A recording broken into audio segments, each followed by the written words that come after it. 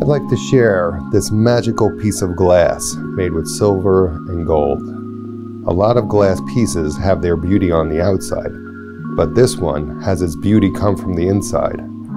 Join me as we take a closer look at this glass piece and see what makes it so special. My name is Sim, and welcome to the fusing shop.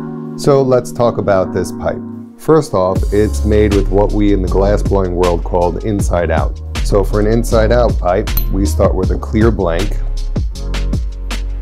And what we do is we actually work the glass on the inside. So I take my silver or gold, whichever one I'm fuming, and I fume the inside of this tube.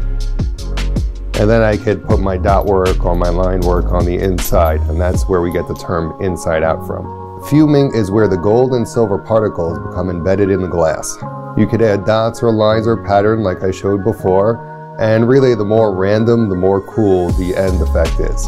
What I love about fume pieces in particular is that every time you make one, the effects are different. So each piece is unique and different in its own way. Now where you see the pink in the glass, that's where the gold particles are. And where you see the white and the blue, that's where the silver is in this piece. And where you see like the oranges and the greens, that's where the two metals mix together. Did you know that these are actually my favorite pieces to make out of all the glass art pieces that I make? Doing inside out fume ones are my favorite. Fume pipes are also known as color changing pipes because this resin that you see in the top actually makes a nice backer as you use the pipe. It will continue to fill up the inside, and it makes a beautiful backer, and that makes this fume pop more, and you see more of the details in the glass as you use it. So it actually changes and evolves over time as you use these pieces.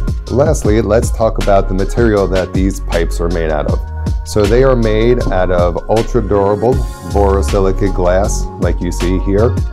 And anytime you look at functional pieces, make sure that it is made from borosilicate glass, or else you have the chance that it will crack or explode in your face when you put a lighter on it. So make sure you get one that is made from borosilicate glass, or boro for short.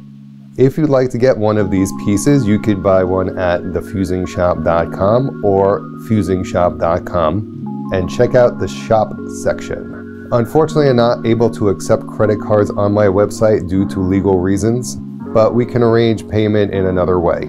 Leave a comment below if you know why I'm not able to accept credit cards. If you enjoyed this video, please consider hitting the like button and subscribing to my channel for more glass videos. And I'll see you guys in the next one.